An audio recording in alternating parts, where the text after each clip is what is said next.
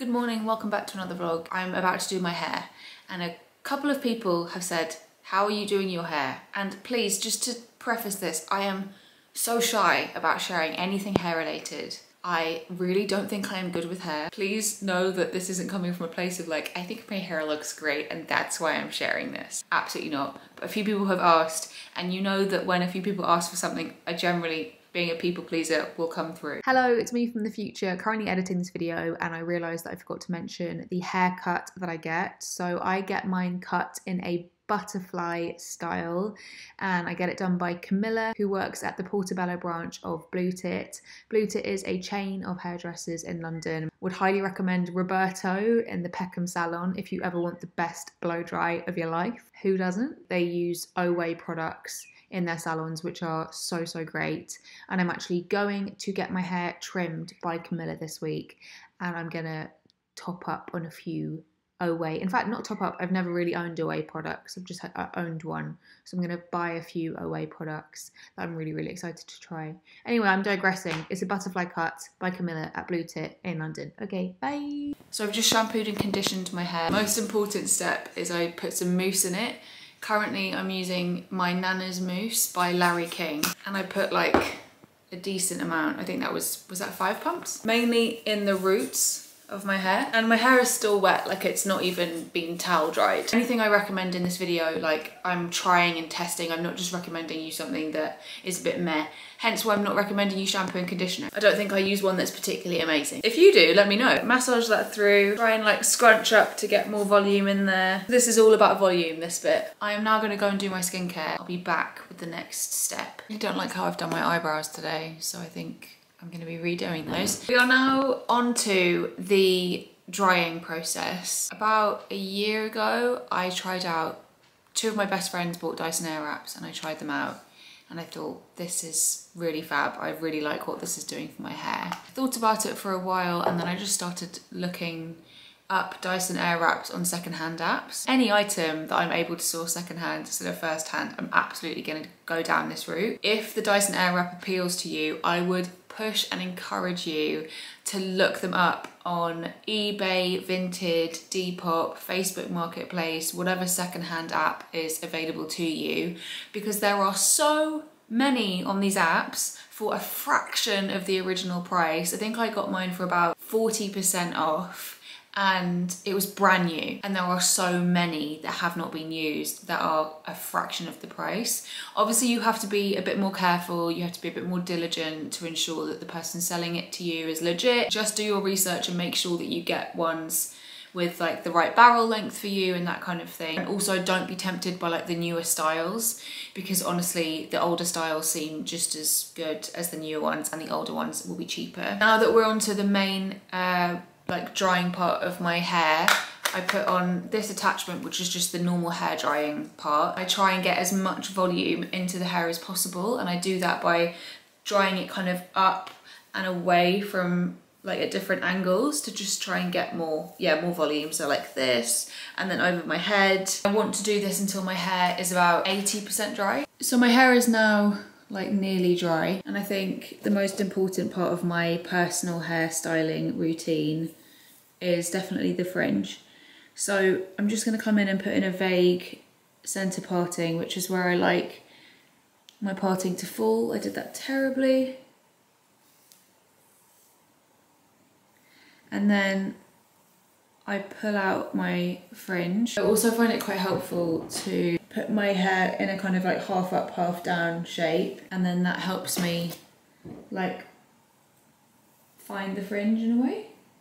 And if I don't have my air up with me, I'll use a round brush like this, and I will just curl it under with the hairdryer on top. You then have to put a roller in, so put it in a roller, spray it and leave it. I have now got the round attachment, and I've got it on the full heat setting and the full power setting, and I'm gonna go like this on that side, like that on that side, and then I'm gonna go underneath. And I just keep kind of rolling it a few times to make it nice and smooth.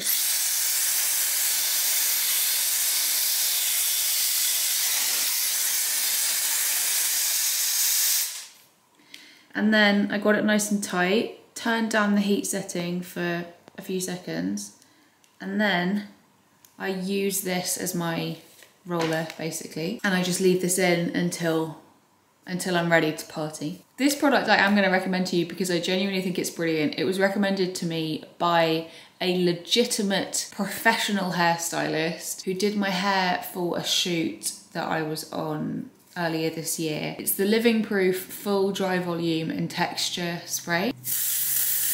To me, the most important bit is done. Like fringe, essential, essential, essential, essential. How many times can I say essential in a video? And then I'm gonna section my hair and start with the bottom part of my hair. If you are someone who is blessed with thicker hair, this process will take you much longer. I am not one of those blessed people. I have really fine hair. And grab thicker of the attachments. You get thinner ones and then you get thicker ones. The thicker ones just give kind of more voluminous curls as opposed to tighter curls. And then I just look at which way the arrows go in the mirror or in my camera.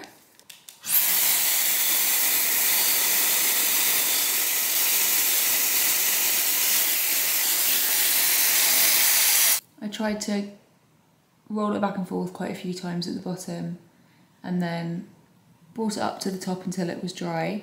Then I just gently peel it off. If you have rollers, this is a great time to put rollers in. I am way too lazy for that. So I just hold it, spray it, and then I sort of press it up and just hold it there for a few seconds. And then I repeat. And I try to turn the heat setting down just before I finish, if I remember and if I'm able to figure it out, because it requires a different part of my brain, to slightly cool the hair down, but also to ensure my fingers don't get burnt when I pull the hair off the barrel. Bring down the next section of my hair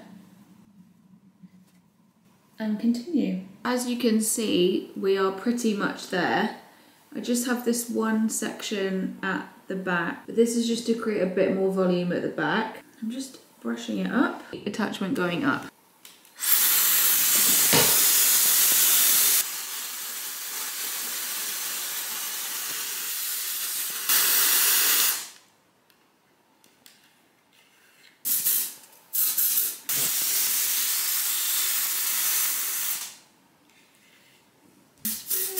Okay, makeup done, etc. I am firstly just gonna spray my hair again and then gently curl this out.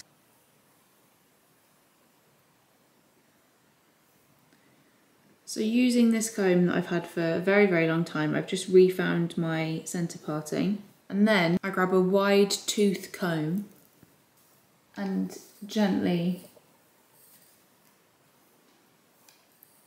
oh so gently, start combing out the curls. Just a little bit, because my hair has never been dyed or anything like that, so it doesn't, it tends to lose its shape really, really quickly.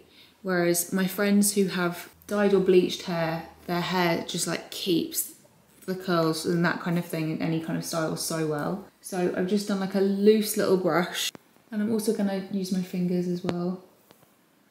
And then Gravelty will probably do a lot of the work. So right now I'm gonna leave you to charge, make a coffee, get dressed, and then I'll come back and show you in a little bit. Okay,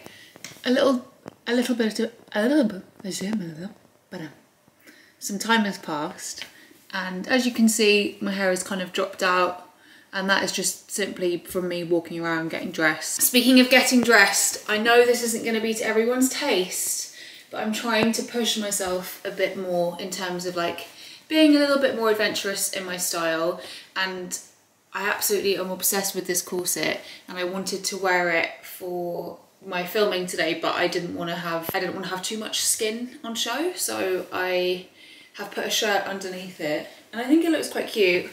And I've just got some plain like black old fast fashion trousers on, and if I was going to wear it as a full fit, this is what I would do. Got some plain blue socks on with my loafers, trousers, and then keeping with the denim theme, and sticking on brand, I've got this bag, which is also by Revival, who make the top, but it's their collaboration with Marlowe London. I like it. Okay, I'm really desperately need to stop procrastinating now. Right now I need to film a recipe for disaster. It's been a few hours since I saw you. I successfully filmed my recipe for disaster. I then ate the recipe that I made and it was very delicious. And then I sat outside in fewer clothes, I've changed, editing my video, and I then sent it to my co-writer for sign off. And so we're having a good, productive day. I have sat down to talk to you about Ethical Consumer. They are very kindly sponsoring this portion of the video. Ethical Consumer are a not-for-profit, multi-stakeholder cooperative. You might be familiar with them already. They've been working for a very, very long time, creating such a brilliant database of over 40 different thousand brands and products in terms of all of their ethics, their environmental impact, things like greenwashing, things like human rights. I find this to be such a valuable resource. And the reason why I came to them is because a couple of years ago, my sister Holly received an Ethical Consumer subscription as a present for Christmas from my mum. And for the next couple of months, I was just using her subscription all the time as a way to research brands, as a way to help me figure out who I might want to work with or not, as a way to talk about brands in my content, speak about greenwashing, different fashion brands.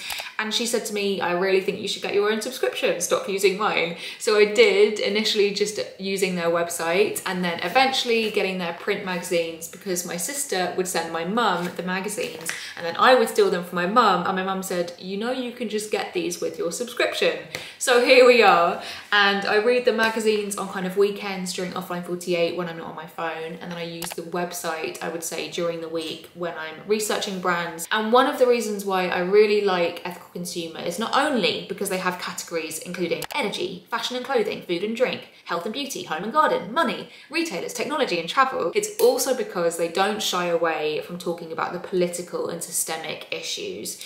As someone who really came to sustainability and thinking about the climate crisis from very much an individualistic standpoint, shout out to capitalism, I have altered the way I think about these issues, and I'm now thinking much more systemically and politically. I do think that I am at a place now where that is where my focus is. It's systemic, it's thinking like much bigger and zooming out. But wherever possible, if it's accessible to me, of course I want to put my money into small, independent, ethical brands who I think are doing good things. And I do think that also drives change. But they are a really, really great resource. I would really recommend them. I have been using them, I think, for over 2 years now. Hello, me from the future again. Ethical Consumer have very kindly offered my YouTube community an exclusive discount code. If you would like a subscription to Ethical Consumer, you can have 16 months for the price of 12 by using code VenetiaEC at checkout. Hi, good morning. Literally just woke up like 5 minutes ago. New summer morning routine inspired by Max, who's much more routine than I am. Wake up, go straight to the shower, have a cold shower, generally because I'm quite warm when I wake up and I find it really refreshing. And then it's cold, but initially if I get in straight away, it's just really lovely and refreshing. And then make some hot water, which I just do because I've done it for however many years we've probably been on this channel. And then go outside and try and get outside, even if it's for 2 minutes in the first 10 minutes of the day. And that's it. So just flung on some clothes, and then once I'm back from my walk, I will meditate.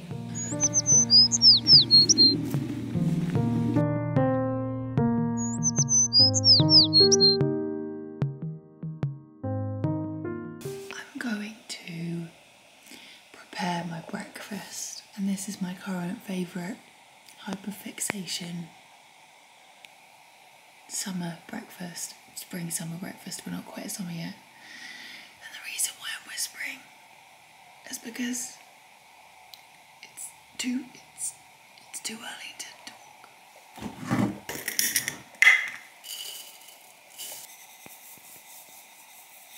Salt.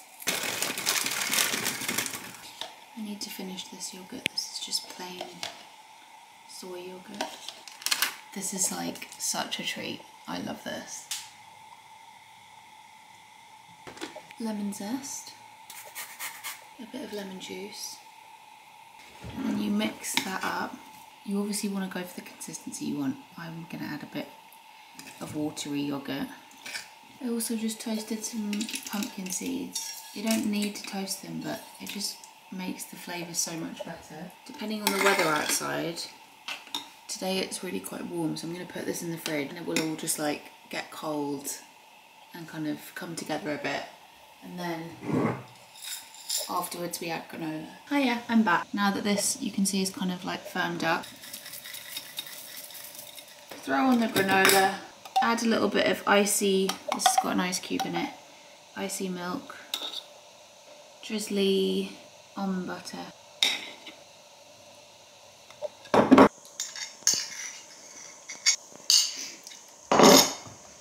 I'm just packing because I'm going away for a couple of days. My glasses are so smudgy. And I've recently taken to laying out my outfits, and I thought I would show you what I'm thinking. You may or may not know that when I'm stuck for inspiration, I go to my camera roll on my phone and I type in the month and the year prior. So I just searched for May 2022 and I found this outfit that I'm about to show you and I really like it. Just a little gentle reminder, if you have clothes that no longer fit you or feel like you, please do whatever you can to resell them yourself or give them to a friend yourself. Find them a new home yourself as opposed to donating them. Fast fashion and overproduction from big fashion means that we currently have too many clothes being produced, too many clothes being donated and ending up in the global south. So I see it as my responsibility to resell my clothes and I would love to encourage you to do the same. This is the first outfit. Very creased, but it's going to go in a suitcase where it will get even more creased. This little t-shirt that I've had for a while. And then these very relaxed vintage secondhand jeans from a brand that I hate and will continue to call out. Please sign the petition in the description box. This bag, which you've seen so many times before, trench to kind of like sharpen it up a little bit. My Birkenstocks, some chunky socks. Next outfit, we have this very old t-shirt with this little hat. I wore a variation of this in Amsterdam, but this time I'm wearing this sheer dress underneath. But because it's very, very sheer, I'm wearing my little Migoza set underneath it. I think it could be really, really cool with my black chunky boots. And then I have this set, which you have seen so many times before. This outfit is very much inspired by, I think the actor's name is Lauren Harrier. I'll pull up the Pinterest picture. Really, really chilled outfit. It's a short skirt, so I'm gonna wear these cycling shorts underneath, which are from 90%. And then I either think, again, could go for my loafers with a little blue sock, but these are really, really heavy, so I don't know if I'm gonna pack them. I might just wear my aforementioned black boots with it. I need to pack underwear and socks and that kind of thing. But yeah, those are my outfits, that's what I'm thinking. I left you very abruptly in that last clip. I was, I think, quite stressed, if I'm honest. I was trying to do, and continue to do, I'm trying to just generally speaking, I am trying to do too much at the moment. I know I am, and I know I need to work on it, and I know I need to work on my stress levels and the amount of pressure I'm putting on myself to do lots of different things. So yeah, I'm in the middle of this moment of being like, you're trying to do too much. You need to figure out why you're trying to do so much. You need to do less. And you need to just, basically I need to do some self-work. I'm in a phase at the moment where I'm realizing this and trying to make adjustments to ensure that I take better care of myself. After I finished filming, I got the train to London and then the Eurostar to Paris. And this was to see my friends from the All Foundation again and to hang out with my friend Chloe. We had such a lovely time together. We spent basically the whole weekend together. And yeah, I'm just so grateful for that friendship. And I just had such a lovely time. I was planning on doing loads of editing on the train and taking my laptop and like, it was a weekend. I just had to have a really good stern talking with myself, being like, just enjoy your weekend, stop trying to do so much. This is also why I am ironing at this random part of the day because I have just spent from 10:30 until 2:30 editing this video, and then I raced through my lunch and I was rushing back to my desk and I was like, can you just do something else, like do some ironing? So like I say, we're working on it. I am going to finish my ironing and then I might go for a walk and chat to a friend, and then I think I will finish my work for the day. Anyway, I really hope you've enjoyed this video. It's been lovely for me to hang out with you, and I will see you very soon in the next one. Bye.